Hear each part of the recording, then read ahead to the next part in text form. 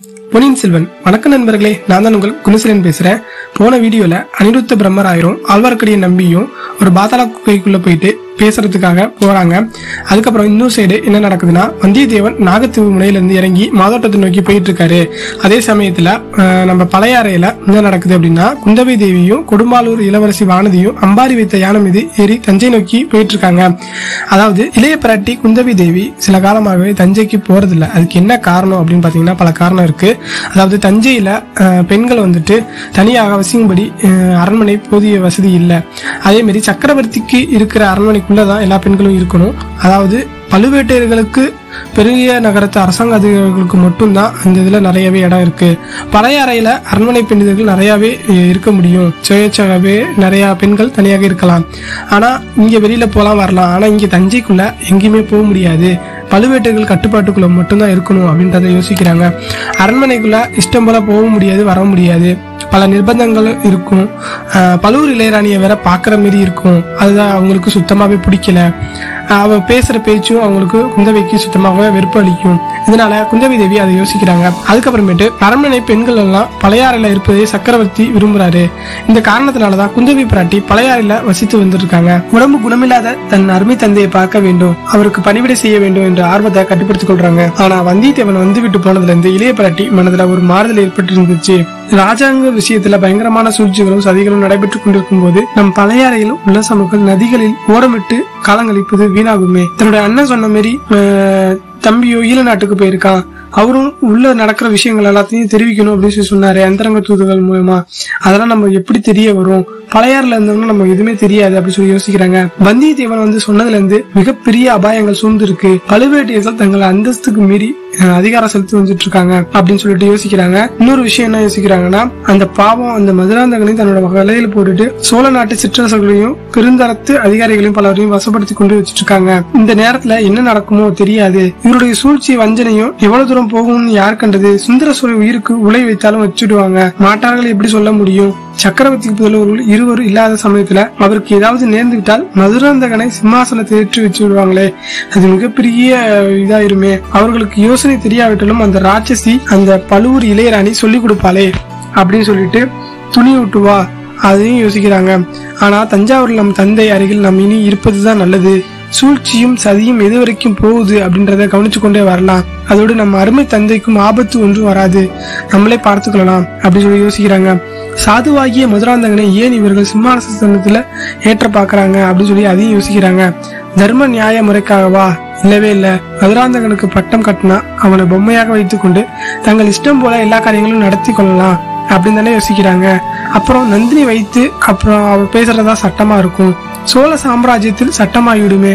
அவளுடைய அதிகாரத்துக்கு பயந்துதான் மற்றவர்கள் வாழ வேணும். அவளிடம் மற்ற அரண்மனை மாதர்கள் கை கட்டி நிற்க வேண்டும் நிலை வந்துடுமே. சி, அத்தகைய நிலைக்கு இடம் கொடுக்க முடியுமா? நான் ஒருத்தி இருக்கும் வரையில அது நடவாது. பார்க்கலாம் அவருடைய சாமர்த்தியத்தை அப்படின்னு சொல்லி குந்தவை தேவி யோசிக்கிறாங்க. இன்னொரு விஷயம் என்னன்னா, தஞ்சாவூர்ல இருப்பது தனக்கு பல வகை சிரமமாக இருந்தாலும் தாயும் தந்தை இங்கே எதற்கு வந்தா? பழையாறையில் சுகமாக இருப்பதை விட்டுட்டு அப்படின்னு சொல்லி கேட்பாங்களே. நம்ம கல்யாணம் பண்ணாம இருக்கிற நம்ம திருமணத்தை பற்றியும் கேட்பாங்களே. இந்த பேச்சு எடுக்க நேரிடுமே அப்படின்னு சொல்லிட்டு அதையும் யோசிக்கிறாங்க. நந்தினியை சில சமயம் பார்க்க முடியாத ஆயிடும்.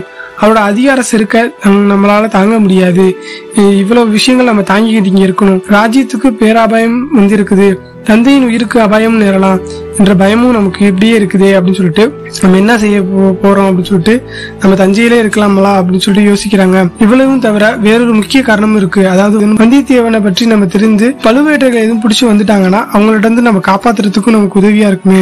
நம்ம ஒரு யுத்தியை யோசிச்சு அந்த இளைஞனை இவர்களிடம் அகப்பட்டு கொள்ள போகிறான் அப்படின்றத தெரிஞ்சு இவனை காப்பாத்தலாம் அப்படின்னு சொல்லி அதையும் யோசிக்கிறாங்க. அவங்க ஒருவேளை அந்த வந்தியத்தேவனை கொண்டு வந்தாங்கன்னா அந்த தஞ்சாவூருக்கு தான் கொண்டு வரணும். அப்போது ஆதித்ய கரிகால தூதனை அவங்க எப்படி கைது செய்ய முடியும்? ஏதாவது ஒரு குற்றச்சாட்டு தான் கைது செய்ய முடியும். சம்புவரு மகனை குத்தி கொன்றோம் என்றதாக அவங்க எல்லாம் பழி சொல்லுவாங்க. அதை பத்தி நம்ம கந்தமாறன்ட்ட பேசி எப்படியாவது தெரிஞ்சுக்கணும், அவனுக்கு ஒரு நியாயம் வழங்கி கொடுக்கணும்னு சொல்லி குந்தவை தேவி இப்பெல்லாம் இந்த விஷயத்துல எல்லாருமே யோசிச்சுட்டு இருக்காங்க. இப்படி இவங்க யோசிச்சுட்டே வந்துட்டு இந்த யானை மேல வந்துட்டு இருக்கும் போது குந்தவையின் உள்ள பெரிய பெரிய சூழ்ச்சிகளின் சிக்கலான விவரங்களை சஞ்சரிச்சு குழம்பிக்கிட்டு இருக்கு. அந்த நேரத்துல தன்னுடைய தோழியான வானதி உள்ளம் பால் போன்ற தூய்மையுடன் பளிங்கு போன்று காணப்படுது. அவ ஒரு விஷயத்தை பற்றி சிந்திச்சுட்டு இருக்கா. என்னன்னா, அவளுடைய நினைப்பு எல்லாமே பொன்னியின் செல்வன் அதாவது அருள்மொழிவர்மனை பத்தி தான் யோசிச்சுட்டு இருக்கா. அக்கா அவரை உடனே புறப்பட்டு வரும்படி ஓலை அனுப்புவதாக சொன்னீங்களே, வந்தால் எந்த சைடு வருவாரு அப்படின்னு சொல்லி கேட்கிறா. பழையாறைக்கா தஞ்சாவூருக்கா அப்படின்னு கேட்கிறா வானதி. தஞ்சாவூருக்கு இவர்கள் போயிருக்கும் போது இளவரசர் ஒருவேளை பழையாறைக்கு வந்து விட்டா என்ன செய்வது அப்படின்னு சொல்லி வானதியின் கவலையா இருக்கு. வேறு யோசனையில் ஆழ்ந்திருந்த குந்தவை பிராட்டி வானதியை திரும்பி பார்த்து, யாரை பற்றி கேட்கிற? பொன்னியின் செல்வனை பற்றியா அப்படின்னு சொல்லி கேட்கிறாங்க. ஆமா அக்கா, அவரை பற்றி தான். இளவரசரை பற்றி நீங்க குறிப்பிட்டு 3 வாட்டி சொல்லிட்டீங்க. ஆனா என்ன காரணம்ன்றது சொல்லாம தட்டி கழிச்சுக்கிட்டே வந்துட்டு இருக்கீங்களே, இன்னும் எவ்வளவு தூரம் தான் நான் கேட்கறது அக்கா, சொல்லுங்க அப்படின்னு சொல்லி கேட்கிறாங்க. இதற்கு மேல யானை வேகமா போனால் நம்மால் இதன் முதுகில் இருக்க முடியாது வானதி. அம்பாரியோடு நாமும் சேர்ந்து கீழே விழ வேண்டியதுதான். அடியே, தக்கோல போரில் என்ன நடந்துச்சுன்னு உனக்கு தெரியுமா? அக்கா, பொன்னியின் செல்வன் என்னும் பெயர் எப்படி வந்தது சொல்லுங்க அப்படின்னு சொல்லிட்டு இன்னொரு டாபிக் ஆரம்பிக்கிறாங்க. அடி கள்ளி, அதை நீ மறந்து விட்டாயா போலி இருக்கிறது, சொல்றேன் கேளு அப்படின்னு சொல்லி குந்தவை பிராட்டி அந்த கதையை சொல்ல ஆரம்பிக்கிறாங்க. என்னன்னா, சுந்தர சோழ சக்கரவர்த்தி பட்டத்துக்கு வந்த ஒரு புதிய காலத்துல அந்த பிளாஷ்பேக்க சொல்றாங்க. என்னன்னா, அரசர்கள் என்ன பண்ணுவாங்கன்னா, அந்த படகை எடுத்துட்டு அந்த பொன்னி நதி அப்படின்றாங்கன்னா அது காவிரி ஆறு. அந்த காவிரி ஆறுல வந்துட்டு அவங்க உலா வந்துகிட்டு இருக்கும் போது குடும்பத்தோட வந்துட்டு இருக்காங்க. ஜாலியா ஆட்டம் பாடம் பாடிக்கிட்டு அவங்க சுத்தி இருக்க மக்கள் எல்லாமே குளிச்சுக்கிட்டு இருக்காங்க, போயிட்டு இருக்காங்க, வந்துட்டு இருக்காங்க. அந்த சத்தமும் கேக்குது. அந்த நேரத்துல குந்தவை பிராட்டி இருக்காங்க உள்ள. அவங்க தம்பி தான் அருள்மொழிவர்மன், நம்ம பொன்னியின் செல்வன், நம்ம ராஜராஜ சோழன் அப்படின்னு சொல்றோம்ல, அவர் தான். அவருக்கு வந்து வயசு வந்து ஒரு 5 வயசு தான். குந்தவை பிராட்டிக்கு ஒரு 7 வயசு. ஆதித்ய கரிகாலர் இருக்காரு, சுந்தர சோழர் இருக்காரு, அவங்க தந்தை தாய் எல்லாமே இருக்காங்க. உள்ள குடிச்சிட்டு இருக்கும் போது படகுல போயிட்டு இருக்கும் போது அரண்மனை படகுல வந்து ராணிமார்களும் குழந்தைகளும் உட்கார்ந்து காவிரி உலச பிரயாணம் செஞ்சு கொண்டிருக்காங்க. திடீரென்று குழந்தை எங்கேயோ மறைஞ்சு போயிருது. எந்த குழந்தையை காணும் சத்தம் கேக்குது. யாருன்னா குந்தவை குரல் தான். உடனே குந்தவை குரல் கேட்டதுக்கு அப்புறமே எல்லாருமே அலைமோதி தேட ஆரம்பிச்சிடுறாங்க. படகை விட்டு குதிச்சு எல்லாமே தேடுறாங்க. அந்த குழந்தையை தேடி யார நம்ம அருள்மொழிவர்மரை தேடிட்டு இருக்காங்க. அவர் எங்க போயிட்டாரு, ஆத்துல வெள்ளத்துல போயிட்டாரா இல்ல இது படகுல இருக்காரா அப்படின்னு சொல்லி எல்லாருமே தேடுறாங்க. சுந்தர சோழரும் இறங்கி தேடிட்டு இருக்காரு. அந்த நேரத்துல அவர் கிடைக்கவே இல்லை. திடீர்னு ஒரு படகு ஒரு ஓரமா போய் நிக்கிற வேளையில தன் நதி வெள்ளத்துல ஒரு அம்மாவோட கைக்கு மேல அந்த குழந்தை நிக்கிற மாரி பாக்குறாங்க. அதாவது எப்படின்னா, நம்ம பாகுபலியில வரும்ல அந்த ஒரு சீன், அது மாரி குழந்தைய மேல வச்சுட்டு ஒரு அம்மா இடுப்புக்கு கீழே தண்ணி போகுது. அதுக்கு மேல இருந்து அந்த அம்மா இந்த குழந்தைய காப்பாத்தி குடுக்குறாங்க. திடீர்னு அதை பார்த்துட்டு சுந்தர சோழர் என்ன பண்றாருன்னா, அந்த அம்மாவை நோக்கி வேகமாக நீச்சல் அடிச்சுட்டு போயிடுறாங்க. போனதுக்கு அப்புறமேட்டு அந்த அம்மாட்ட இந்த குழந்தைய வாங்கி பாக்குறாரு. உடனே இந்த காவேரி தாய் தான் காப்பாத்தி கொடுத்துருக்காங்க அப்படின்னு சொல்லிட்டு அந்த அம்மா எதுவுமே கேட்காம திருப்பி வந்து நான் குழந்தைய காப்பாத்தி கொடுத்தேன் அப்படின்னு சொல்லி எந்த ஒரு வெகுமதியும் கேட்காம போயிடுறாங்க. அதுக்கப்புறம் அவங்க என்ன நினைக்கிறாங்கன்னா, உடனே இந்த காவேரி தாய் தான் அந்த குழந்தைய காப்பாத்தி கொடுத்தாங்க அப்படின்னு சொல்லிட்டு அன்றைய நாளுக்கு எல்லாமே அவங்க வந்துட்டு சாமி கும்பிடவும் ஆரம்பிச்சிடுறாங்க. எல்லா அரச குடும்பத்தரும் எல்லாருமே. அதுல இருந்து பொன்னியின் செல்வன் அப்படின்னு சொல்லிட்டு அவரை அழைக்கப்படுறாங்க. அதனால அருள்மொழிவர்மனை பொன்னியின் செல்வன் அப்படின்ற பெயர் கொண்டே எல்லாமே கூப்பிட்டு இருக்காங்க. அதனால அவருக்கு பொன்னியின் செல்வன் அப்படின்ற ஒரு பெயர் வந்துச்சு அப்படின்னு சொல்லிட்டு நம்ம குந்தவை தேவி வானதிட்ட சொல்லிட்டு இருக்காங்க. அதுக்கப்புறமேட்டு என்ன நடக்குதுன்னா, இவங்க 2 பேரும் தஞ்சையை நோக்கி நெருங்கிட்டாங்க. தஞ்சையை நெருங்கினதுக்கு அப்புறமேட்டு அந்த அம்பாரி வைத்த யானை மீது 2 பேரும் போயிட்டு இருக்காங்க. அங்க 2 பேர்த்தையும் வரவேற்கிறதுக்காக அங்க பரிவாரங்களுடன் முன்னேற்பாடாட அங்க பழு வேட்டையர்கள் 2 பேரும் அங்க நிக்கிறாங்க. அதுக்கு பின்னாடி ஒரு தந்த பல்லாக்குல வந்து யார் இருக்கா அப்படின்னு பார்த்தோம்னா, நம்ம நந்தினி அப்படின்ற ஒரு கேரக்டர் பார்த்தோம்ல, அவங்க வந்து பின்னாடி நிக்கிறாங்க. இவங்க 2 பேருமே கதவு திறந்த உடனே 2 பேரும் உள்ள ஒருத்தர் வரவேற்றுக்கிட்டு உள்ள போறாங்க. உள்ள போறதுக்கு முன்னாடி 2 பேரோட அழகை பத்தி வர்ணிக்கணும்ல. அன்னைக்குன்னு பாத்தீங்கன்னா அங்க மக்கள் கூட்டம் அலமோதி வெள்ளமா பறந்து நின்றுட்டு இருக்காங்க. ஏன்னா குந்தவை பிராட்டி சுந்தர சோழரோட மக, அவங்க வந்து இளைய அரசி அப்படி இல்லையா, அவங்க பாக்குறதுக்காக எல்லா மக்களும் கூடி நின்றுட்டு இருக்காங்க. இதுக்கு முன்னாடி அவங்கள பார்க்கணும் அப்படின்ற ஒரு ஆவல் பல பேசி வராங்கன்னு சொல்லி அவங்க வராம போயிடுறாங்க. சோ இந்த விஷயத்துல அவங்கள பார்க்கணும் அப்படின்றதுக்காக எல்லா மக்களும் கூடி அந்த இடத்துல நின்றுட்டு இருக்காங்க. அவங்க அழகா ரசிக்கிறதுக்கு, அவங்கள பாக்குறதுக்கு. அதுக்கப்புறம் 2 பெண்களும் பூரண சந்திரர்கள் மாரி சந்திக்கிறாங்க. அவங்க அழகை வர்ணிக்கவே முடியாது. ஒருத்தவங்க பொன் மேனியா இருக்காங்க, யாரு நம்ம நந்தினி. இவங்க தாமரை மேனியா இருக்காங்க, நம்ம குந்தவை பிராட்டி. இவங்க வந்து இளவரசினால ரொம்ப அழகா இருக்காங்க, அவங்களும் அழகா இருக்காங்க. 2 பேரோட அழகையும் மக்கள் அவ்வளவு ரசிக்கிறாங்க. இந்த இடையில அவங்க 2 பேரும் ஒருத்தருக்கு ஒருத்தர் வர்ணிச்சு கல்கி அழகா சொல்லியிருப்பாரு. அந்த விஷயங்கள் நிறையவே இருக்கும். பேரறிகளை ஒருங்கே கண்ட ஜனத்திரள் உற்சாகம் கரைபுரண்டு ஓடுது. நந்தினியின் பேர்ல அது வரைக்கும் நகர மாந்தர்களுக்கு ஓரளவு அதிருப்தி இருந்தனாலையும் கொஞ்சம் சகிச்சுக்கிட்டே இருந்தாங்க. குந்தவை பிராட்டி ஒவ்வொருவரும் தங்கள் குல தெய்வமான பக்தியுடன் பாராட்டினாங்க. ஆனா இப்போது பழுவூர் இளையராணி கோட்டை வாசலுக்கு வந்ததுனால இளைய பிராட்டியை வரவேற்று மக்களுக்கு மிகுந்த குதூகலமா இருந்துச்சு. மக்கள் என்ன யோசிக்கிறாங்கன்னா, நந்தினிக்கும் குந்தவிக்கும் நடந்த ஒரு நேர்முக வரவேற்பை மின்னல் வெட்டுவது போல தோரணையில் அமையுது. தேவி வருக வருக, எங்களை அடியோடு மறந்து விட்டீர்களா அப்படின்னு சொல்லிட்டு நினைச்சோம். இளைய பிராட்டியின் கருணை எல்லையற்று அப்படின்றத சொல்லி நந்தினி சொல்றாங்க. அது எப்படி ராணி, தூரத்துல இருந்து மறந்து விட்டதாக அர்த்தமா? நீங்கள் பழையாறைக்கு வராதபடியால் என்னை மறந்து விட்டதாக வைத்துக் கொள்ளலாமா அப்படின்னு சொல்லி குந்தவி கேட்கிறாங்க. தேன்மலரை நோக்கி வண்டுகள் தாமே வரும், அழைப்பே வேண்டியதில்லை அப்படின்னு சொல்லிட்டு ஒரு வரிகளை சொல்லி ரெண்டு பேருமே நிறைய விஷயங்கள் பேசிக்கிறாங்க. அதுக்கப்புறம் அது என்ன அப்படி சொல்லிவிட்டீர்கள், தஞ்சைபுரியை அவலட்சணம் நகரம் என்று சொல்லலாமா? இங்கே சௌந்தரியத்தை சிறைப்படுத்தி வைத்திருக்கும் போது அப்படின்னு சொல்லி இளைய பிராட்டி சொல்லவும், நானும் அப்படித்தான் கேள்விவிட்டேன். சக்கரவர்த்தியை இங்க சிறைப்படுத்தி வச்சிருக்காங்க, இனிமேல் கவலையின்றி அவரை விடுவிச்சு செல்வதற்கு தான் நீங்க வந்துட்டீங்களே அப்படின்னு சொல்லி நந்தினி சொல்லும் போது ரெண்டு பேரும் கண்கள்ல மின்னல் வெட்டு தோன்றி மறைங்கிறது போல ஒரு காட்சி தோணுது. அழகா இருக்கிறது. சுந்தர சோழ சக்கரவர்த்தி சிறை வைக்க இந்திராதி தேவர்களாலும் முடியாது, சிறிய மனிதர்களாலும் எப்படி முடியும்? நான் அதை பற்றி சொல்லவில்லை, சௌந்தரிய தேவதையான நந்தினி தேவியை பற்றி தான் சொன்னேன் அப்படின்னு சொல்லி குந்தவி சொல்றாங்க. நன்றாக சொல்லுங்கள் தேவி, அவர் காதுபட இதை சொல்லுங்கள். என்னை சிறையில் வைத்திருப்பது போலத்தான் பழுவூர் அரசர் என்னை வச்சிருக்காரு, தாங்கள் கொஞ்சம் சிபாரிசு செய்து விட்டு போங்க அப்படின்னு சொல்லி நந்தினி சொல்றா. என் சிபாரிசு என்னத்துக்கு ஆகும், தங்களை வைத்திருப்பது சாதாரண சிறை அல்லவே, காதல் என்னும் சிறை இல்லை அப்படின்னு சொல்லிட்டு குந்தவி சொல்லவும், ஆம் தேவி, அதிலும் கிழவருடைய காதல் சிறையா இருந்தால் விட்டால் மோச்சனமே இல்லை, அது பாதாள சிறை என்கிறார்களே, அதில் அடைக்கப்பட்டவர்களாவது வெளிவரக்கும். ஆனா ஆமாம் ராணி, அதிலும் நாமாக போட்டுக்கொண்டு விலங்கா இருந்தால், நாமாக தேடி சென்ற சிறையா இருந்தால் விடுதலை கஷ்டமானதுதான். சீதை கண்ணகி போன்ற நம்மளும் விடுதலை தேடவும் மாட்டாங்க. அதோ அங்க என்ன அவ்வளவு சத்த கூச்சல் நடக்குது அப்படின்னு சொல்லி குந்தவி தேவி பிராட்டி கேக்குறாங்க. என்னது சத்தமா அப்படின்னு சொல்லிட்டு ரெண்டு பேருமே கோட்டை வாசலுக்கு பெருந்திரளாக நின்றிருந்த பெண்களை பார்த்து போறாங்க. பெண்கள் பலர் ஏக காலத்துல கூச்சலிட்டு அப்படி நின்றுட்டு இருக்காங்க. என்னன்னு கேட்டா அவங்க எல்லாருமே, நவராத்திரி வருது, எங்களை கோட்டை பிரவேசத்துக்குள்ள அனுமதிக்கணும், இந்த ஒரு 10 நாட்களும் நாங்க உள்ள வந்துட்டு போயிட்டு வரணும், அதற்கு நீங்க அனுமதி கொடுக்கணும் அப்படின்னு சொல்லிட்டு குந்தவி பிராட்டிட்ட சொல்றாங்க. குந்தவி பிராட்டி நம்ம பழுவூர் இளையராணிட்ட சொல்லவும், பழுவூர் ராணி இதெல்லாம் என்ன கேள்வி, நீங்க அனுமதிச்சா எல்லாமே அனுமதிச்சுதான் அப்படின்னு சொல்லிட்டு பழுவேட்டை சமுக்கி செய்யறாங்க. ரெண்டு பேர்த்திட்டு சிபாரிசு செஞ்சதுக்கு அப்புறமேட்டு எல்லாரும் கோட்டைக்குள்ள வந்துட்டு போலாம் அப்படின்னு சொல்லி சொல்றாங்க. சொன்ன உடனே இளைய பிராட்டி வார்த்தைக்கு எதிர்பார்த்த எது அப்படின்னு சொல்லிட்டு பழுவேட்டன்னு சொல்லி ஆரம்பிச்சதுக்கு அப்புறமேட்டு ஜனத்திரர்கள் கோலாகலமாக ஆரவாரத்துடன் அவர்கள் கோட்டைக்குள்ள வந்துட்டு போறாங்க. அன்று முதல சில தினங்களுக்கு தஞ்சை நகரம் சுற்றுப்புறங்களும் அளவில்லாத குதூகல ஆரவாரத்துடன் திகழ்ந்து கொண்டிருக்கு. பழுவூர் இளைய ராணிக்கும் பழையாறை இளைய பிராட்டிக்கும் ஓயாமல் போராட்டம் நடந்து கொண்டு இருக்குது. சொல் அம்புகளை கொண்டு விழிகளாகிற வேல்களை கொண்டும் அவ்விரு அலைகளுக்கும் தொந்த யுத்தம் நடந்துகிட்டு இருக்கு. அந்த போராட்டத்துல இரு பக்கமே கூறுள்ள வாள்கள் ஒன்றோடு ஒன்று உறைந்து தீப்புரிகள் பறந்துகிட்டு இருக்கு. இதுக்கிடையில நகர மாந்தர்கள் உற்சாகத்துல கலந்து கொள்ளாமல் இந்த இரு சந்திரமதிகளின் போராட்டத்தை புரிந்து கொள்ளாமலும் ஒரே ஒரு ஆத்மா தவிச்சு கொண்டிருக்கு. குடும்பாலூர் இளவரசி வானதி இப்போதெல்லாம் இளைய பிராட்டி பேசுவதற்கு நேரமே கிடைக்காதனால அக்காளுடன் கூடவே இருந்தாலுமே வெளியில நடக்கிறத மனவிட்டு பேசாம அவங்க உள்ளுக்குள்ள பேசிக்கிட்டே வந்துட்டு இருக்காங்க.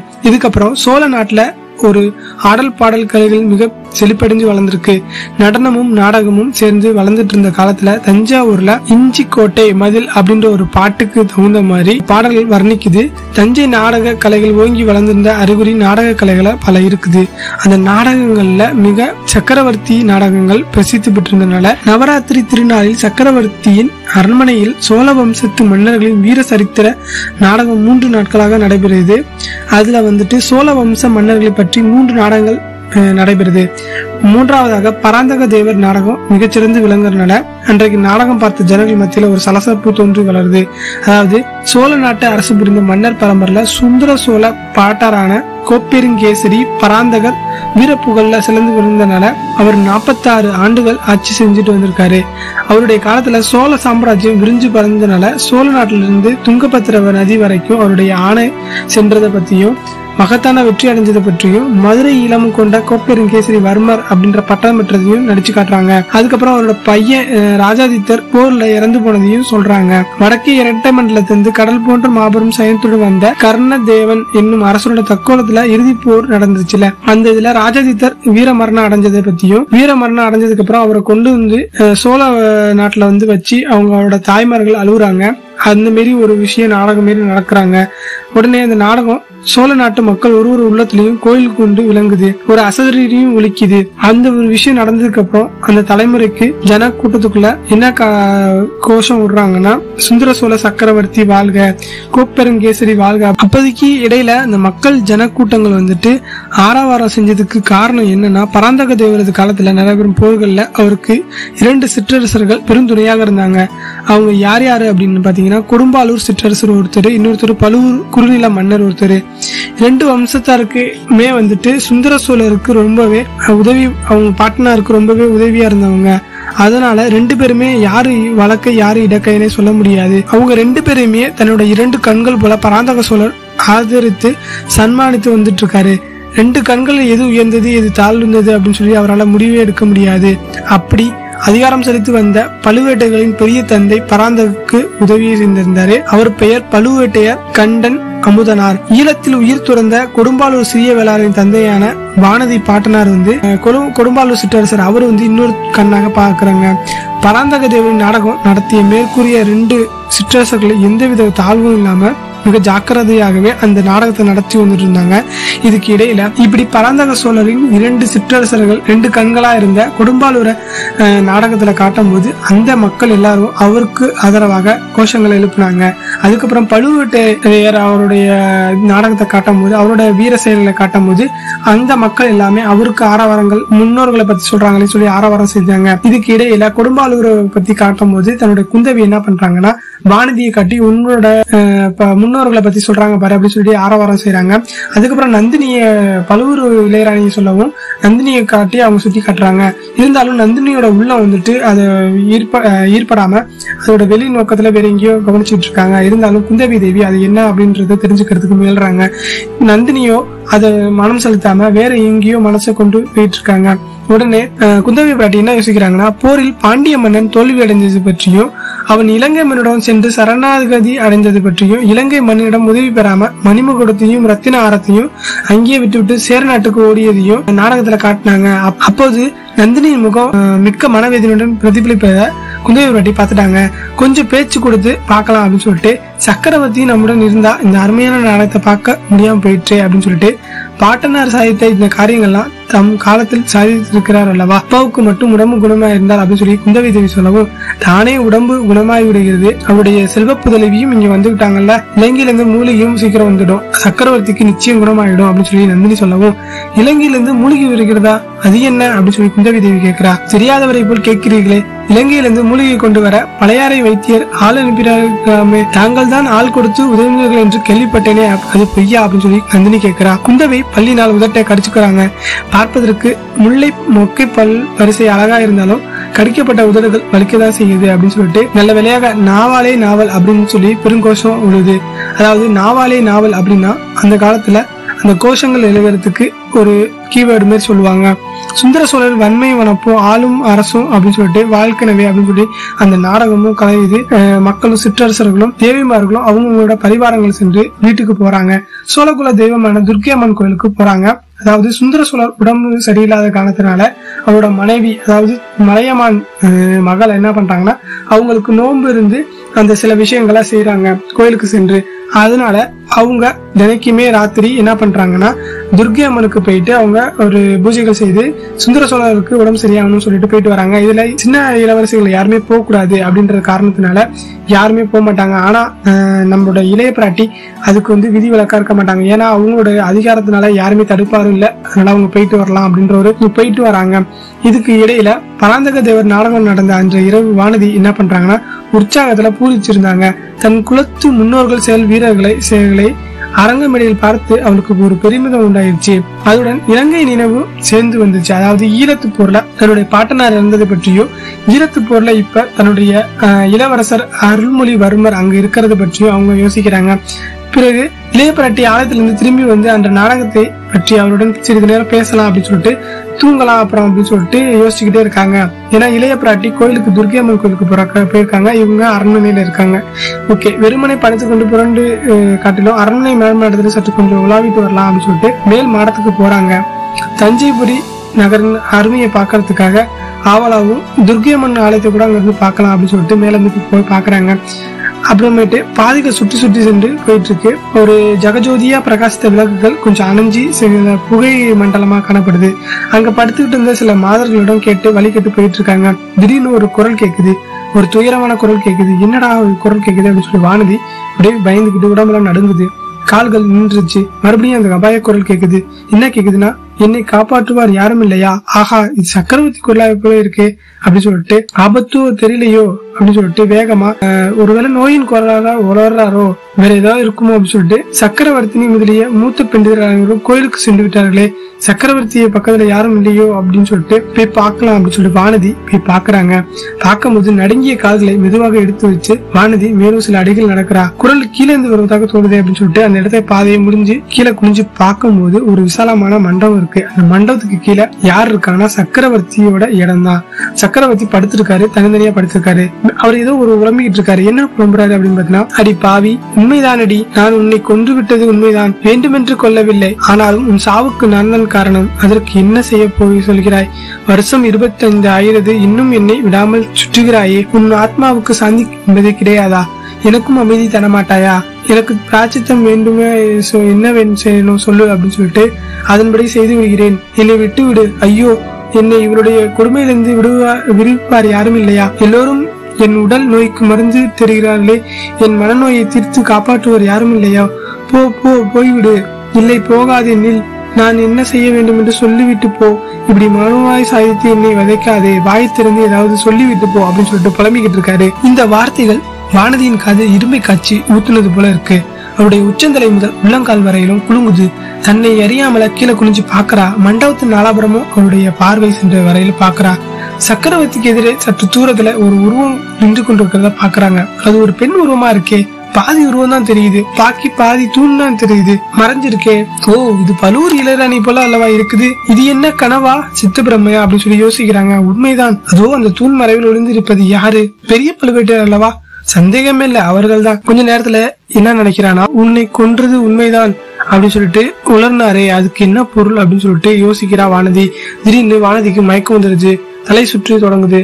அந்த அரண்மனையை சுற்ற தொடங்கி இங்கே மயக்கம் அடைஞ்சு விடக்கூடாதுன்னு சொல்லி கொஞ்சம் தூரத்துல பல்ல கடிச்சிட்டு ஓடி போய் ஆனா மயக்கம் போட்டு கீழே விழுந்துடுறா. காலையில குந்தவை பிராட்டி கோயில் இருந்து வந்த போது வானதி அவள் அறைக்கு சற்று தூரத்துல நடைபாதையில கீழே விழுந்ததை பார்த்துட்டு திகைப்புற்று அவளை தூக்கி உள்ள கொண்டு போறாங்க. மறுநாள் காலையில சுந்தர சோழ சக்கரவர்த்தி தன்னுடைய அருமை குமாரியை அழைத்து வர சொல்றாரு. அதாவது தாதிமாரும் வைத்தியர்களும் எல்லாத்தையும் தூரமா போக சொல்லிட்டு பக்கத்துல குந்தவை தேவியை உட்கார வச்சு முகத்தை தடவி கொடுத்துக்கிறாரு. அவர் சொல்ல விரும்புவதை சொல்ல முடியாம தத்தளிக்கிறாரு அப்படின்றத குந்தவி தேவி உணர்ந்துடுறாங்க. அப்பா, என் பேரில் கோவமா அப்படின்னு சொல்லி கேக்குறாங்க. சுந்தர சோழர் கண்கள்ல கண்ணீர் துளித்து, உன் பேர்ல எனக்கு எதுக்குமா கோவம் இல்ல அப்படின்னு சொல்லி சொல்றாரு. தங்கள் கட்டளை மீறி தஞ்சாவூருக்கு வந்திருக்கதான் அப்படின்னு சொல்லி குந்தவி தேவி கேக்குறாங்க. ஆமா, என் கட்டளை மீறி நீ வந்திருக்க கூடாது. இந்த தஞ்சாவூர் அரண்மனை இளம் பெண்களின் வசிப்பதற்கு ஏற்றதல்ல அப்படின்னு சொல்லி சொல்றாரு. நேற்று ராத்திரி நடந்த சம்பவத்துல இருந்து உனக்கு தெரிஞ்சிருக்கும். எந்த சம்பவத்தை பற்றி நீங்க சொல்றீங்க அப்பா? அந்த கொடும்பாலூர் பெண் மூச்சடைந்து கீழே விழுந்தால, அதை பற்றி தான் சொல்றேன். அவளுக்கு எப்படி இருக்கு உடம்பு அப்படின்னு சொல்லி கேக்குறாரு. அவளுக்கு ஒண்ணுமே இல்லப்பா, அவ எப்ப பார்த்தாலும் பழையாறிலேயே இப்படிதான் விழுந்துருவா கீழே மயக்கம் போட்டு அப்படின்னு சொல்லி சொல்றாங்க. அவளை கேட்டாயா அம்மா, ராத்திரி இந்த அரண்மனையில் அவள் ஏதேனும் கண்டதாக கேட்டதாக சொல்லவில்லையா அப்படின்னு சொல்லி கேக்குறாரு. குந்தவை சற்று யோசிச்சுட்டு, ஆமாப்பா, நாங்கள் எல்லோரும் துர்க்கை ஆலயத்துக்கு சென்ற போது அவள் தனியாக மேல் மாடத்துக்கு போக பார்த்தாலாம். அப்போது யாரோ பரிதாபமாக புலம்புவது போல கேட்டாலாம். அது அவளுக்கு பயத்தை உண்டாக்குது அப்படின்னு சொல்லி சொன்னா. அப்படிதான் நானும் நினைச்சேன். இப்போது நீ அறிந்தாய் குழந்தாய், இந்த அரண்மனையில் பேய் உலாவுகிறது. நீங்கள் இங்க இருக்க வேணாம், போய்விடுங்கள் அப்படின்னு சொல்லிட்டு சுந்தர சோழர் கூறுறாரு. நடுக்கத்தையும் அவர் கண்கள் வெறிப்படுத்தி எங்கே பார்ப்பதை குந்தவி தேவி கவனிக்கிறாங்க. அப்பா, அப்படின்னா தாங்கள் மட்டும் இங்கே ஏன் இருக்கணும்? அம்மாவும் இங்கே எதற்கு இருக்கணும்? எல்லாரும் பழையாறைக்கே போயிடலாம் வாங்க. இங்கே வந்ததுல உடம்பு உங்களுக்கு குணமா இருப்பதே தெரியல அப்படின்னு சொல்லி குந்தவி தேவி சொல்றாங்க. சக்கரவர்த்தி துயரம் புன்னகை புரிந்து, என் உடம்பு இனிமேல் குணமாவது ஏது அப்படின்னு சொல்லிட்டு, அந்த ஆசை எனக்கு கொஞ்சம் கூட கிடையாது. அப்படி ஏன் நிராசை அடையணும்? அப்பா, பழையாறையில் வைத்தியர் தங்கள் உடம்பை குணப்படுத்த முடியும் அப்படின்னு சொல்றாங்க. அவர் சொல்வதை நம்பி நீயும் இறங்கிலிருந்து மூலிகை கொண்டு ஆள் அனுப்பியிருக்க கேள்விப்பட்ட மகளே. என் பேரில் உனக்குள்ள பாசத்தை அது காட்டுது அப்படின்னு சொல்றாங்க. தந்தையிடம் மகள் பாசத்தை கொண்டிருப்பது தவறா அப்பா அப்படின்னு சொல்லி குந்தவி தேவி சொல்லவும், அதில் தவறு ஒன்றுமில்லை. இப்படிப்பட்ட வாஞ்சியுள்ள புதல்வியை பெற்றேனே, அது என் பாக்கியம். இலங்கையிலிருந்து மூலிகை கொண்டு வர நீ ஆள் அனுப்பியது தவறில்லை. ஆனா இலங்கையிலிருந்து மூலிகை வந்தாலும் சரி, சாவகத்தீவிலிருந்து வந்தாலும் சரி, தேவலோகத்திலிருந்து அமுதமே வந்தாலும் சரி, எனக்கு உடம்பு இந்த ஜென்மத்துல சரியாக போறது இல்ல அப்படின்னு சொல்லி சுந்தர சொல்றாரு. ஐயோ அப்படி சொல்லாதீங்க அப்படின்னு சொல்லிட்டு இளவரசி என்ன சொல்றாங்கன்னா, என் கட்டளையும் மீறி நீ இங்க வந்தாயே அம்மா, அதற்காக உண்மையில் மகிழ்ச்சி அடைகிறேன். ஒரு நாள் என் மனதையும் திறந்து உன்னிடம் உண்மையை சொல்லிவிட வேண்டும் அப்படின்றத நான் யோசிச்சுட்டு இருந்தேன். அதற்கு இப்போது ஒரு சந்தர்ப்பம் கிடைச்சிருக்கு. சொல்கிறேன் கேள். உடம்பை பற்றி வியாதியா இருந்தால் மூலிகை மருத்துவங்களில் தீரும். என்னுடைய நோய் உடம்பை பற்றியதல்ல, மனக்கவலை மருந்து ஏது அப்படின்னு சொல்லி சுந்தர சொல்றாரு. தந்தையே, 3 உலகமும் ஆளும் சக்கரவர்த்திக்கு என்ன மனக்கவலை அப்படின்னு சொல்லி கேக்குறாங்க. கவிகளுக்கிடையே கற்பனை நீயும் சொல்கிறார் குழந்தை, அது போல எனக்கு என்ன கவலை இருக்கும் அப்படின்றது நீ தெரிஞ்சுக்கோ. இந்த சுமை பாரத்தை ஏன் நீங்க சுமக்கணும்? உங்களுக்கு 2 சிங்கக்குட்டிகள், மணிமணியாக 2 புதல்வர்கள் தங்களுக்கு இருக்காங்க. இருவரும் 2 சிங்கக்குட்டிகள் போல இருக்காங்க. வீராதி வீரர்கள், எப்படிப்பட்ட பாரத்தையும் தாங்குவாங்க. மகளே, அதை நினைத்துதான் எனக்கு கொஞ்சம் பகீரன்னு இருக்கு. உன் சகோதரர்கள் இருவரும் இணையில்லாத வீரர்கள். உன்னை போலவே அவர்களும் கண்ணுக்கு கண்ணாக வளர்த்தேன். அவர்களுக்கு இந்த ராஜ்யத்தை கொடுத்தால் நன்மை செய்கிறவனா அப்படின்றது எனக்கு சந்தேகமா இருக்கு. ராஜ்யத்துடன் பெரியதொரு சாபக்கேடையும் அவர்களுக்கு ஒப்பி விட்டு போவதாக நல்லதென்று அப்படின்னு சொல்லி யோசிக்கிறேன். அப்படி என்ன சாபக்கேடு இருக்க முடியும்? இந்த ராஜ்யத்திற்கு புறாவுக்காக சதையும் அளித்த சிபியும், கன்று குட்டிக்காக மகனை அளித்த மனுநீத சோழரும் நம் குலத்து முன்னோர்கள். கரிகால் வளவரும் பெருநற்கிளியும் ராஜ்யத்தை ஆண்டவங்க. இப்படி பெரிய பெரிய நம்ம சோழ முன்னோர்கள் இருக்கும்போது நீங்க எதுக்குப்பா இந்த சாபக்கேடு வந்திருக்கு அப்படின்னு நினைக்கிறீங்க? தஞ்சை கோட்டையை விட்டு தாங்கள் புறப்பட்டு வந்தால், நான் இவ்விடம் புறப்பட்டு வந்துட்டேன்னா அடுத்த கிழமை என்ன ஆகும் உங்களுக்கு தெரியாதா? அழகிய பழையாறை விட்டு இந்த தஞ்சை கோட்டையாகிய சிறையில் நான் சந்தோஷமா இருக்கிறேன் என்று நீ கருதுகிறாயா அப்படின்னு சொல்லிட்டு குந்தவி தேவியை பத்தி கேட்கிறாரு. நான் இங்க இருப்பதுல இந்த பழம்பெரும் சோழ சாம்ராஜ்யம் இல்லனா சின்னாபனமாயிரும். நான் இப்ப இருக்கிறனால காப்பாற்றி வந்துட்டு இருக்கேன். நேற்று இரவு நாடகம் நடந்துட்டு இருந்தது நானும் தான் கேட்டேன். அப்ப என்ன நடந்துச்சு நீனும் யோசிச்சு பாத்தியா? இப்ப என்ன நடக்குதுன்ட்டு அப்படின்னு சொல்லி கேட்கிறாரு. தந்தையே, இது என்ன நாடகம்? மிக நன்றாக தானே இருந்துச்சு. சோழக்குல பெருமை பற்றி தானே பேசிட்டு இருந்தாங்க அப்படின்னு சொல்லி சொல்றாங்க குந்தவை. நாடகம் நல்லாதான் இருந்துச்சு மகளே, அதுல ஒரு குற்றமும் இல்ல. அப்பனா நீங்க எந்த குற்றத்தை பத்தி சொல்றீங்கப்பா, அது சொல்லுங்க அப்படின்னு சொல்லி குந்தவி தேவி கேக்குறாங்க. நான் அந்த நாடகத்தை பார்த்தேன். ஒருவர் இங்க இருக்கும் போதே இவர்கள் இப்படி செய்யறாங்க. அதாவது கொடும்பாலூரும் பழுவேட்டர்களை பற்றியும் பேசுறத மக்கள் ஆராய்ச்சதை சுந்தர சோழர் குந்தவி தேவிட்ட சொல்றாங்க. நான் ஒருவன் இங்க இருக்கும் போதே இவர்கள் இப்படி நடந்து கொள்றாங்களே, நான் இல்லாவிட்டால் இவர்கள் என்ன செய்வாங்கன்றத சிந்திச்சு பாரு. தஞ்சாவூரை விட்டு கிளம்பிய 2 கட்சியரும் சண்டை போட்டு அடிச்சுக்கிட்டு இருப்பாங்க. கிருஷ்ணரும் அதாவது சிவபக்தரும் விஷ்ணு பக்தரும் அடிச்சுக்கிட்ட மாதிரி இந்த 2 கோஷ்டிகளும் அடிச்சுக்கிட்டு சோழ சாம்ராஜ்யமே சின்ன பின்னமா மாறிடும், அழிவுக்கு ஏற்பட நேரிடும். மகளே, சென்ற 100 வருஷமாக இந்த 2 குலத்தாரும் சோழ சாம்ராஜ்யத்தை இணையில்லாத ஊழியர்கள் செஞ்சு வந்தவங்க. அவங்களுக்கு உதவியின்றி சோழ சாம்ராஜ்யம் இப்படி பல்கி பெருக முடியாது. அவர்கள் அழிந்தால் ராஜ்யமே அது பலவீனமாயிரும். அப்பா, இந்த 2 கட்சியும் ஒரு கட்சிக்காரர் தங்கள் விரோதியா இருந்தா நீங்க என்ன பண்ணுவீங்க? துரோகியா தெரிஞ்சா? சுந்தர சோழர் குந்தவையை வியப்பட உற்று பாக்குறாரு. என்ன மகளே சொல்ற அப்படின்னு சொல்லிட்டு. எனக்கு விரோதமான சதியா யார் செய்யறாங்க அப்படின்னு சொல்லி கேக்குறாரு. அப்பா, தங்களுடைய உண்மையான ஊழியர்களாக நடித்து வருகிறாங்க. சிலர் தங்களுக்கு எதிராக ரகசிய சதி செய்யறாங்க. தங்களுக்கு புதல்வர்களுக்கு பட்டம் இல்லாமல் செய்துவிட்டு வேறொரு பட்டம் கட்ட சதி செய்யறாங்க வேறொருக்கு அப்படின்னு சொல்லி சொல்றாங்க குந்தவை. யாருக்கு மகளே? உன் சகோதரர்களுக்கு பட்டம் இல்லை என்று செய்துவிட்டு யாருக்கு பட்டம் கட்ட போறாங்க அப்படின்னு சொல்லி சுந்தர சோழர் வியப்புடன் பரபரப்புடன் கேட்கிறாரு. குந்தவை மெல்லிய குரல்ல, சித்தப்பா மதுராந்தகனுக்கு தான் அப்பா அப்படின்னு சொல்லிட்டு, நீங்கள் நோய் படுக்கையில் படுத்திருக்கையில இவங்க இப்படி பயங்கரமான துரோகத்தை செஞ்சுட்டு வந்துட்டு இருக்காங்க அப்படின்னு சொல்லி சொல்றாங்க.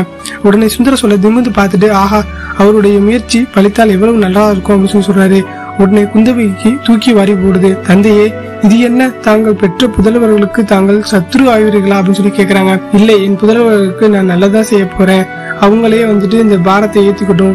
சித்தப்பா சம்மதிப்பிற்கு திவ்யமாக சம்மதிக்கிறார் அப்படின்னு சொல்லிட்டு அவங்களே இந்த ராஜ்யத்தை ஏத்துக்கிட்டும் அப்படின்னு சொல்லிட்டு சொல்றாரு. நாம் ஆதித்ய கரிகாலனை கேட்கணும், உன்னுடைய தம்பியும் கேட்கணும் அப்படின்னு சொல்லிட்டு சுந்தர சொல்றாரு. பிள்ளைக்கு பட்டம் கட்டி தாயார் வேண்டும் என்று சொல்லணும்ல, அவங்களையும் கேட்கணும் அப்படின்னு சொல்லி யார சொல்றாருன்னா செம்பியன் மாதவி, அதாவது அவங்களுடைய அண்ணனுடைய ஒய்ஃபை சொல்றாரு.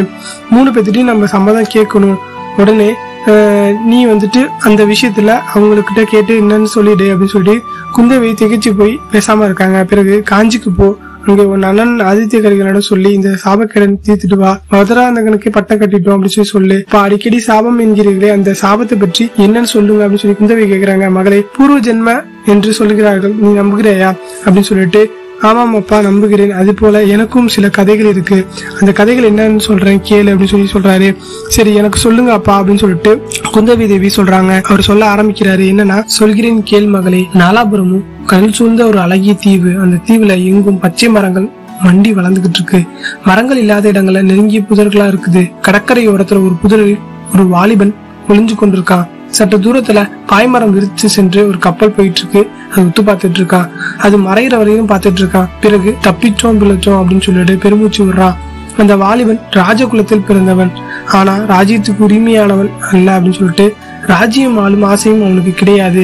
அவனுக்கு தகப்பனாரும் முன்னால் பிறந்த 3 சகோதரர்களும் இருக்காங்க. அதனால ராஜ்யம் ஆளுவதை பற்றி அவன் கனவிலும் நினைக்கல, ஆசையும் கொள்ளல. கடல் கடந்த நாட்டுக்கு போருக்கு சென்று சைன்யத்தோடு அவனும் போயிருக்கான். ஒரு சிறிய படையின் தலைமை அவனுக்கு அளிக்கப்பட்டிருந்துச்சு. போரில் அவனுடைய சைனியம் தோல்வியுற்றனால கணக்கற்றவர்கள் செத்து போயிடுறாங்க. அதனால வாலிபன் தலைமை வகித்த படையிலும் எல்லாரும் செத்து போயிடுறாங்க. அந்த வாலிபன் பேரில் உயிரை விட துணிந்து எவ்வளவோ சாகச செயலை புரிகிறான். ஆனாலும் அவனுக்கு சாவு நேரவே இல்லை. தோற்று ஓடிய சைனத்தை உயிரோடு தப்பி பிடித்தவர்கள் துறைமுகத்துக்கு வந்து சேர்ந்துடுறாங்க. திரும்பி தாய்நாடு செல்வதற்கு அவங்க ஆயத்தமாயிடுறாங்க. திரும்பி போவதற்கு அந்த வாலிபன் மட்டும் விரும்பவே இல்லை. தன் கீழ் இருந்த படை வீரர்கள் அனைவரையும் பறிகொடுத்து விட்டு அவன் தாய்நாட்டுக்கு திரும்பி செல்ல விரும்பல. அவனுடைய குலத்தை சேர்ந்தவர்கள் மகாவீரர்கள் என புகழ் பெற்றவர்களும் அந்த புகழ் தன்னால் அபகீர்த்தி நேருவதை அவன் விரும்பல. அதனால கப்பல் போய் கொண்டிருந்த போதே சற்று தூரத்துல அழகிய தீவு ஒன்று தெரியவும் வாலிபன் மற்ற யாரும் அறியாமல் கடலில் மெல்ல குதிச்சு நீந்தி கொண்டே போய் தீவுல கரையேறாரு. கப்பல் கண்ணுக்கு மறையும் வரையிலும் காத்திருக்கிறான். பிறகு ஒரு மரத்தில் மேல ஏறி அடிக்கிளையில் உட்கார்ந்து கொண்டு சற்று முற்றும் பார்த்துக்கிட்டே இருக்கான். அந்த அழகிய தீவு மனதை அப்படியே கவர்ந்துருது. அந்த தீவுல மன சஞ்சலமே இல்லாம தோணுது. அந்த சமயத்துல ஒரு குறையொன்று அவனுக்கு தோன்றல. அவனுடைய உற்சாகமும் மிகுந்து மரக்கலையில சாய்ந்து உட்கார்ந்து அப்படியே பார்த்துக்கிட்டு வந்துட்டு இருக்கான். பகல் கனவு கண்டுட்டு இருக்கான். அவனுடைய உற்சாகமும் ரொம்பவே அதிகமா இருக்கு. மரக்கலையில சாய்ந்து உட்கார்ந்துட்டு காலத்தை பற்றி பகல் கனவு காண்றான். திடீர்னு மனித குரல்ல ஒரு பெண் குரல்ல கேக்குது, கூச்சல் கேக்குது. என்னன்னா திரும்பி பார்த்தா ஒரு பெண் ஒருத்தி கூச்சலிட்டு வண்ணம் ஓடிக்கொண்டு இருக்கா. அவளை தொடர்ந்து பயங்கரமான ஒரு கரடி பின்னாடி போயிட்டு இருக்கு. அதை பார்த்த உடனே நம்ம வாலிபன் என்ன பண்றான்னா மரக்கலையில இருந்து திடீர்னு பொத்துன்னு கீழே குதிச்சு அந்த பெண்ணை துரத்திட்டு ஓடின அந்த கரடிய ஒரு வேல் அம்பு எடுத்து எறிகிறான். அம்பு வந்து கரடி மேல பாஞ்சதுக்கு அப்புறம் கரடி ஒண்ணுமே ஆகல. என்னன்னா திடீர்னு அந்த வாலிபனை நோக்கி திரும்பி வந்துருது. 2 பேத்துக்கும் தொந்த யுத்தம் நடக்குது. அந்த தொந்த யுத்தத்துல நம்ம வாலிபன் தான் ஜெயிக்கிறான். ஜெயிச்சதுக்கு அப்புறமேட்டு அந்த பெண்ணை பாக்குறான். அந்த பெண்ணும் அப்படியே அமைதியா நிக்கிறா. எதுவுமே பேசாம திடீர்னு ஓட ஆரம்பிச்சிடறா. ஓட ஆரம்பிச்சோன்னா அவளை துரத்திட்டு ஓடிட்டே இருக்கான். ஒரு சிறிய தீவுக்குள்ள போய் பூந்துடுறா. இந்த பெண்ணை போய் என்னடா துரத்திட்டு ஓடுறோம், இது அநாகரிகமான காரியம் அப்படின்னு சொல்லிட்டு அந்த வாலிபனும் பேசாம நின்றுறான். தன்னோட ஒரு வயோதிக மனிதனை அழைச்சிட்டு வரா திருப்பி அந்த பெண்ணு. வந்தவன் இலங்கை தீவுல கடற்கரை ஓரத்துல வாழ்ந்து மீன் பிழைச்சு கரையர் என்னும் வகுப்பை சேர்ந்தவன். அந்த வகுப்பை சேர்ந்த அந்த வாலிபர்கிட்டம் என்ன நடந்தது அப்படின்றத அந்த பெண்ணு சொல்றா. அதாவது இந்த பெண் என்னன்னா ஊமையும் காது கேளாத பெண்ணா இருக்கனால அந்த வாலிபனுக்கு இன்னுமே அந்த பெண்ணை பிடிச்சு போயிடுது. என்ன சொல்றா அப்படின்னா அந்த கரடி வந்து இவன் மரத்து மேல ஏறி உட்கார்ந்து இருக்கிறது, பின்னாடி அந்த கரடி இவனை வந்து கடிக்கிறதுக்காக வந்திருக்கு. இத பார்த்து அந்த பெண்ணு கரடிய துரத்துறதுக்காக சமிக்கை செஞ்சிருக்கா. ஆனா அவன் காதுல விழாதனால கரடியே வந்து இவளை திருப்பி பார்த்துட்டு இவளை துரத்த ஆரம்பிச்சிருச்சு. உடனே இதுக்கப்புறம் தான் நம்ம வாலிபன் வந்து அந்த கரடியை துரத்தி கொன்றுக்காரு அப்படின்ற விஷயத்த சொல்லவும் இதுக்கப்புறம் அந்த வாலிபனுக்கு அந்த பெண்ணை ரொம்பவே மனசு பறி கொடுத்துட்றான். அந்த பெண்ணுக்கு காதும் கேட்காதனாலையும் வாய் பேச முடியாத இருந்தாலும் சில மிருகங்களுடைய உணர்ச்சிகளை கண்டு எந்த மிருகம் எப்படி சத்தம் விடும் எப்படி போகும் அப்படின்றத அவளுக்கு தெரியும். அதனாலதான் இதை வந்துட்டு கண்டுபிடிச்சிருக்கா. அதுக்கப்புறம் 2 பேருமே கொஞ்ச காலமாக சில நாட்களாக வருடங்களாக அந்த தீவிலேயே கழிக்கிறாங்க. அவனுக்கு இந்த தீவே சொர்க்க பூமியாக திகழுது. உடனே அந்த வாழ்வுடைய கொஞ்ச காலமும் அப்படி போயிட்டு இருக்கு. திடீர்னு வாழ்வுடைய இந்த சொர்க்க வாழ்வுக்கு திடீர்னு ஒரு முடிவு நேருது. என்னன்னா கப்பல் ஒன்று அந்த தீவுல வந்து நிக்குது. அதுல இருந்து படகுல கட்டுமரங்களும் பலர் இறங்குறாங்க. அவங்க எல்லாம் யாரு அப்படின்னு பாத்தீங்கன்னா வாலிபனை கூட்டு போறதுக்காக வந்திருக்காங்க, தேடிட்டு வந்திருக்காங்க. அதாவது அவருடைய நாட்டுல எதிர்பாராத நிகழ்ச்சிகள் பல நடந்துருச்சு. அவருடைய தந்தை மூத்த சகோதரர்கள் 2 இறந்து போயிட்டாங்க. இன்னொருத்தர் புத்திர பாக்கியம் இல்லை அப்படின்றது தெரிஞ்சும் பெரிய சாம்ராஜ்யம் அவனுக்குதான் காத்திருக்கு அப்படின்றத செய்தியை கொண்டு வராங்க. அவருடைய உள்ளத்துல ஒரு பெரிய ஒரு மனப்போராட்டமே நடக்குது. அந்த அழகிய தீவியும் அந்த சொர்க்க பூமியாக்கி அந்த ஊமை பெண்ணையும் விட்டுட்டு போறதுக்கு அவனுக்கு மனசே இல்லை. அதே சமயத்துல ஊரையும் உட்டாளையும் பார்க்கணும் அப்படின்ற ஒரு ஆவலும் அவனுக்குள்ள இருக்குது. அவன் பிறந்த நாட்டை நாலாபுரமும் அபாயம் சூழ்ந்திருக்கும் அப்படின்றதை அறிஞ்சுக்கிறான். யுத்த பேரின் முழக்கத்தினால மிக மிக குறைந்த ஒரு நேரத்துல அவன் மனசுல மனப்போராட்டத்துக்கு இடையில திரும்பி போறதுக்காக முடிவு செய்யறான். திரும்பி போயிட்டு வரேன், என்னுடைய கடமையை நிறைவேற்றிட்டு அப்படின்னு சொல்லிட்டு அந்த ஊமை பெண்ணிட்ட 1000 முறை உறுதிமொழி கூறிட்டு அந்த வாலிபன் திரும்பி அந்த கப்பலை நோக்கி போயிடுறான். அந்த கப்பலையே பார்த்துக்கிட்டு தன் 2 கண்களாலும் கண்ணீர் மல்க அந்த ஊமை பெண் அந்த கூட்டத்துக்கு நடுவே வர முடியாம ஒரு தென்னை மரத்துக்கு மேல உட்கார்ந்துகிட்டு பாத்துக்கிட்டு இருக்காங்க. இதுக்கு அப்புறம் குந்தவி தேவி கிட்ட இந்த விஷயத்த சுந்தர சோழர் அவ நின்னுகிட்டு இருந்த ஒரு விஷயம் எனக்கு வந்துட்டு அந்த வளையக்குல பெண் அப்படி நின்று பாத்துக்கிட்டு இருந்தாலே அந்த காட்சி நினைவு அடிக்கடி என் மனக்கண் முன்னாடி தோன்றி வந்துகிட்டே இருக்கு. எவ்வளவு முயன்றாலும் என்னால மறக்கவே முடியல. அதை காட்டிலும் மோசோகமான இன்னும் ஒரு காட்சி, நினைத்தாலும் குளிநடங்கும் காட்சி அடிக்கடி தோன்றி கொண்டிருக்குது. இரவிலும் பகலும் உறங்கும் போது விழுத்திருக்கும் நிலையிலும் என்னை வருத்தி கொண்டிருக்குது. அதை ஒன்றை சொல்லட்டுமா அப்படின்னு சொல்லி சுந்தர சோழர் குந்தவி தேவி பத்தி கேக்குறாரு. அது என்னப்பா சொல்லுங்க அப்படின்னு சொல்லிட்டு குந்தவி தேவி கேக்குறாங்க. அவரு என்ன சொல்றாரு அப்படின்றத நம்ம அடுத்த காணொலி காண்போம். அது வரைக்கும் நம்ம சேனலை யாரும் சப்ஸ்கிரைப் பண்ணாதவங்க சப்ஸ்கிரைப் பண்ணி வச்சுக்கோங்க. கூடவே ஒரு பெல் பட்டன் இருக்கும், அதை கொடுத்து வச்சுக்கோங்க. அப்பதான் நான் போடுற வீடியோ எல்லாமே உங்களுக்கு நோட்டிபிகேஷனா வந்துகிட்டே இருக்கும். இது வரைக்கும் பொன்னியின் செல்வனுடைய முதல் பாகம் யாரும் பார்க்காம இருந்தீங்கன்னா லிங்க் டிஸ்கிரிப்ஷன்ல கொடுக்குறேன், அதை பார்த்துட்டு வந்துருங்க. அப்பதான் அந்த கதை உங்களுக்கு கொஞ்சம் புரியும். இது 2வது பாட்டோட அடுத்தடுத்த வீடியோ போட்டுக்கிட்டே இருக்கேன். ஸோ அதையும் தொடர்ந்து பாருங்க, எனக்கு ஆதரவு கொடுங்க. நன்றி நண்பர்களே, அடுத்த காலம் காண்போம்.